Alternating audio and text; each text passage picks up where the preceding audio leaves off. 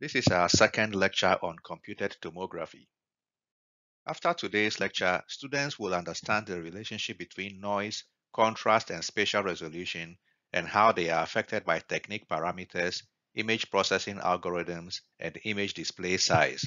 Students will also learn about some artifacts and how to minimize and correct for them. There are several factors that affect contrast, resolution, and noise. These are listed here. There is overlap between these factors. We shall start by looking at technique factors on the next slide. KV, MA, time, and pitch are fundamental determinants of contrast and noise in a CT image. KV affects the beam energy, X-ray penetration, contrast, and noise in the image. A higher KV for improved penetration comes with increased Compton scatter and more noise, which cannot be compensated by increasing MA because of tube power limitations. A higher MA or MAS improves contrast by increasing signal relative to noise, but the patient dose will be higher. Pitch affects contrast in an image because of an increased or decreased scan overlap.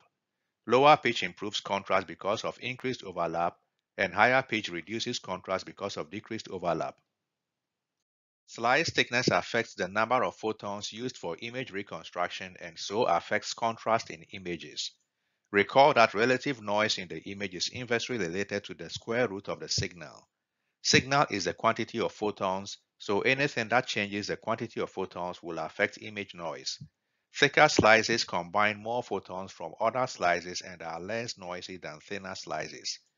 When the slice thickness is doubled, the noise decreases by a factor of the square root of 2 and so on. However, a thicker slice means less detail in images. The choice of image processing kernel is a fundamental and important trade-off between spatial resolution and image contrast or noise. In Siemens, lower numbered kernels have better contrast or less noise but have poorer spatial resolution.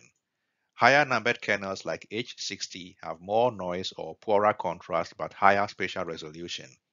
This is true for GE kernels also, where a standard kernel is poorer spatial resolution but less noise, while bone kernels have higher noise levels but better spatial resolution. While filtered back projection produces images that are characteristic of the object, the images are also noisy. Noise is often compensated by increasing MAS or dose, or viewing thicker slices or using a softer reconstruction kernel. These approaches all result in either high patient dose when MAS is increased or lower spatial resolution when thicker slices or softer kernels are used. The use of iterative CT reconstruction methods can significantly reduce image noise in comparison to filtered back projection reconstruction. This means that lower dose images using iterative reconstruction techniques will be equivalent to higher dose studies using only filtered back projection. Using iterative reconstruction can improve the image quality while keeping dose the same and also maintaining the spatial resolution. This group of images compare a filtered back projection, statistical iterative reconstruction, and a model-based iterative reconstruction side by side. The model-based iterative reconstruction has lower noise and better detail appearance. Deep learning algorithms have potential to provide better image quality than model-based iterative reconstruction. This slide compares the image quality of deep learning with standard filtered back projection and statistical and model-based iterative reconstruction. Aside from the technique factors, image processing kernels, and image reconstruction methods mentioned on the previous slides, there are other factors that can affect spatial resolution and noise in a CT image. I have listed them here, but we shall go through them next. One factor that is outside our control is the X-ray tube focal spot distribution. In radiographic imaging, we use the smallest focal spot for acquisitions that require high spatial resolution. Although we don't get to choose focal spot in CT, the distribution of the focal spot has an intrinsic effect on spatial resolution. CT systems run at very high MA, and this can increase the size and distribution of the X-ray focus, an effect called focal spot blooming. Larger focal spots mean lower spatial resolution compared to smaller focal spots. In CT, because of the use of reconstruction kernels, the spatial resolution is controlled more by the kernel use than the focal spot size. Blurring caused by gantry motion can potentially reduce CT spatial resolution if not corrected. Blurring can happen because the X-ray source and detector array are moving relative to the stationary patient, both in the angular dimension and along the Z dimension when doing helical acquisitions. One method to compensate for gantry motion is focal spot rastering in both directions. Methods to reduce gantry motion effects are built into the design of the scanner and do not require user input or interaction. Detector element size and sampling influences the resolution. Smaller detector elements and oversampling methods can improve spatial resolution. When a particular detector configuration is chosen, like say 0.625 mm by 64 or 1.25 mm by 32, the beam collimation is the same, but the spatial resolution is better with the 64 slice configuration because of the smaller element size of 0.625 mm. A few slides back, I mentioned that the reconstruction kernel affects contrast in CT images and that with better contrast kernels, the spatial resolution is poorer. The effect is the same when considering just spatial resolution. Spatial resolution in CT can be controlled by selection of a reconstruction kernel, but this also affects image noise and contrast levels. Higher resolution kernels are noisier than lower resolution kernels. Because CT images can be reconstructed multiple times with no dose penalty to the patient, it is convenient to generate both high spatial resolution and low noise, better contrast image sets separately. Different manufacturers have different names for their kernels. GE uses standard, bone, sharp, edge, and langs, while Siemens uses letters and numbers like B31, B41, or B80, and C20 as an example. Letter C is donating child, and C20 is a child kernel that has less noise but also has lower spatial resolution. After the patient is scanned with the techniques and detector configuration selected, the projection data are reconstructed. We shall look at simplified reconstruction approaches in the next few slides. Image reconstruction in CT starts with projection data. Projection data starts with linear attenuation coefficient information. The basic formula for linear attenuation coefficients is shown here. These are used to create Hounsfield unit maps of the patient's anatomy. These projection data can then be reconstructed using either a simple back projection or a filtered back projection. When projection data is reconstructed using a simple back projection, there is no prior filtering of the data. These images show data at different projection angles for the object shown on the top left. As more angles are included in the reconstruction, the image of the object takes shape but is blurred because there is no filtering. The bottom image shows how the data is actually handled. A sinogram is first created and Fourier transformed to form the image. The images on this slide show the object from the previous slide reconstructed with a filtered back projection algorithm. The filtered image of the object is much clearer than in the simple back projected reconstruction. Also notice that as the number of projection angles is increased and the data is filtered, the image is a better representation of the object. The bottom image shows a filtered sinogram image and its reconstruction on the bottom right. There are different filters used for reconstruction. Filters have different characteristics but are mainly made up of a ramp and a high-frequency roll-off. We shall see filters on the next slide.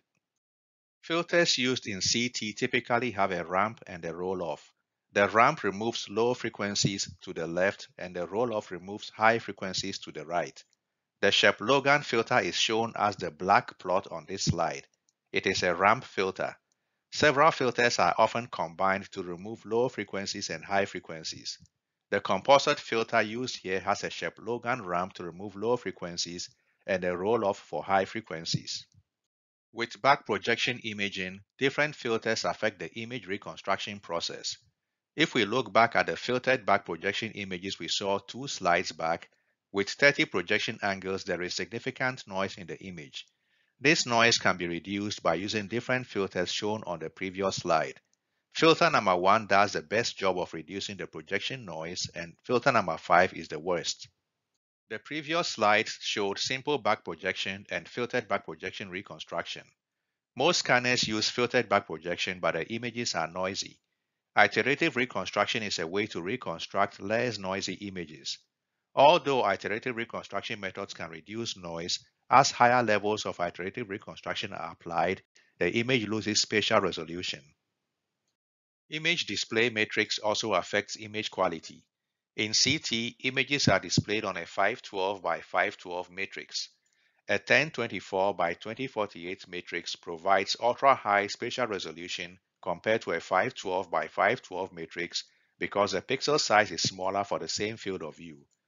Whether displaying images on a larger matrix means a higher spatial resolution will depend on the detector element size and the focal spot size.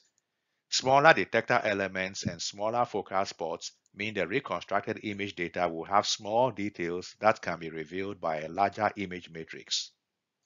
For example, the Toshiba Aquilion Precision is a scanner that combines some of the features we mentioned on the previous slide.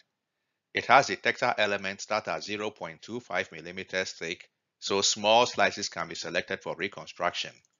It also has the smallest CT focal spot of 0.4 mm by 0.5 mm, so the spatial resolution will be intrinsically better than X-ray tubes with larger focal spots. It also displays images on a 1024 by 2048 matrix, while most CT scanners display images on a 512 by 512 matrix. The image shown is an ultra-high resolution image from Toshiba. So far, we have been learning about factors that affect contrast or noise and spatial resolution. Let's look at how we evaluate image noise and spatial resolution. We shall first start with image noise. Noise can be evaluated visually and with measurement of the pixel standard deviation in a region of interest. In most manufacturers' QC tests, noise is the pixel standard deviation in a water phantom or the water portion of a solid phantom like the ACR phantom. Influence of MAS on noise is shown in these images. Decreasing the dose by a factor of 4 from 285 to 71 MAS doubles the noise from 8 to 16. Spatial resolution can be specified in the XY plane or along the Z-axis. In the XY plane, spatial resolution is determined by the reconstruction kernel used and is quantified by using the modulation transfer function or MTF.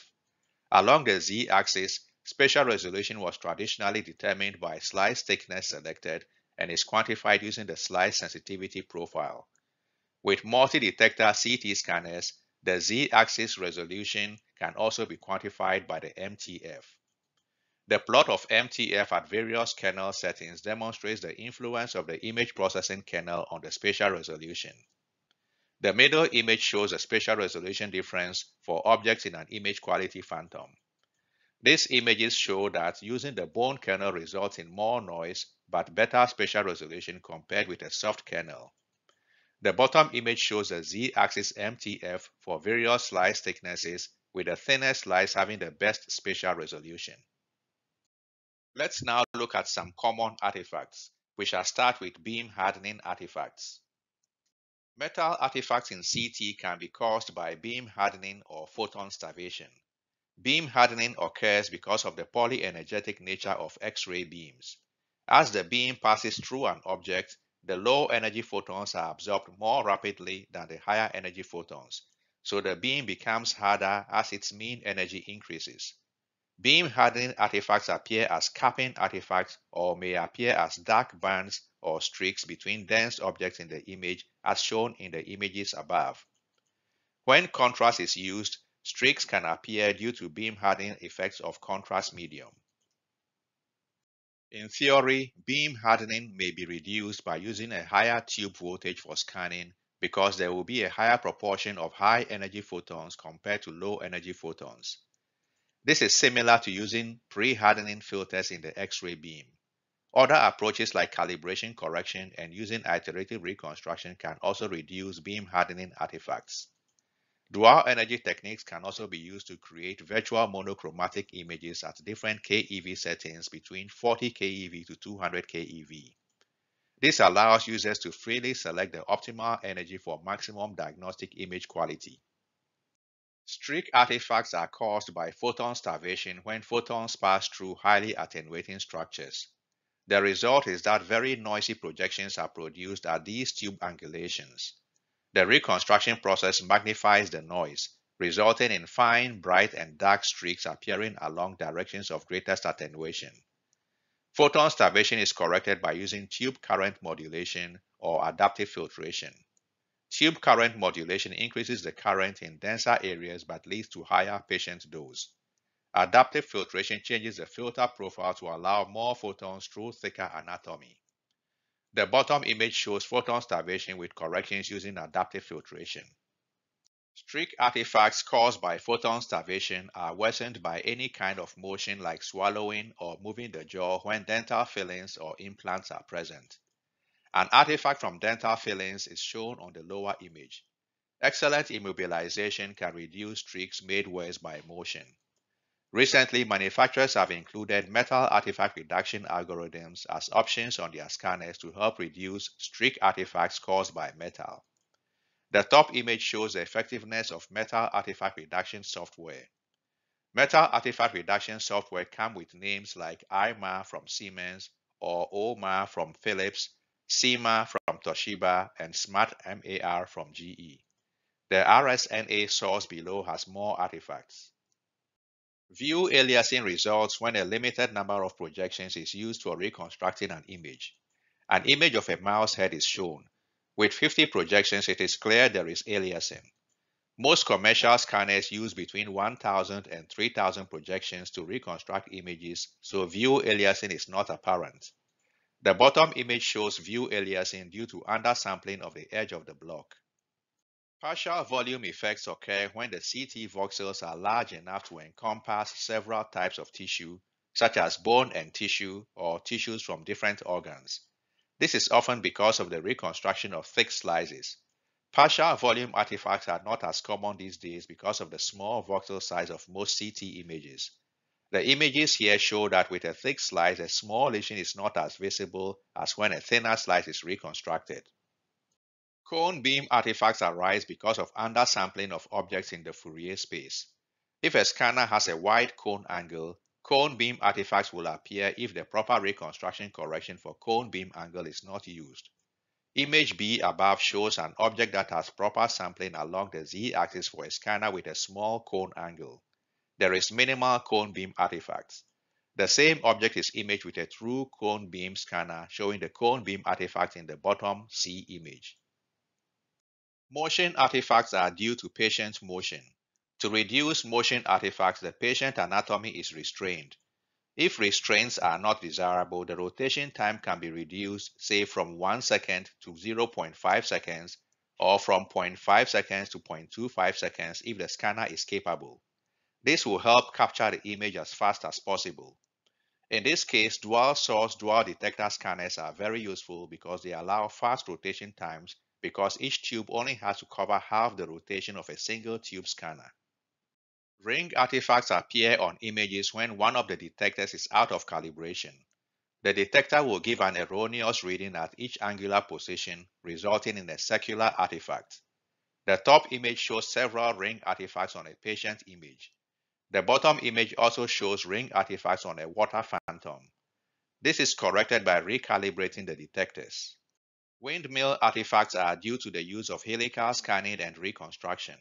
It is due to overlap of several projection data over several detector rows during acquisition and reconstruction when large pitch values are used.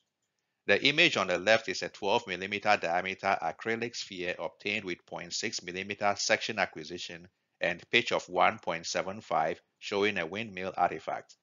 The right image also shows windmill artifacts likely because of a large pitch value that was used. Windmill artifacts are corrected by using different reconstruction interpolation schemes and also using different pitch values. Let's finish up with a few questions.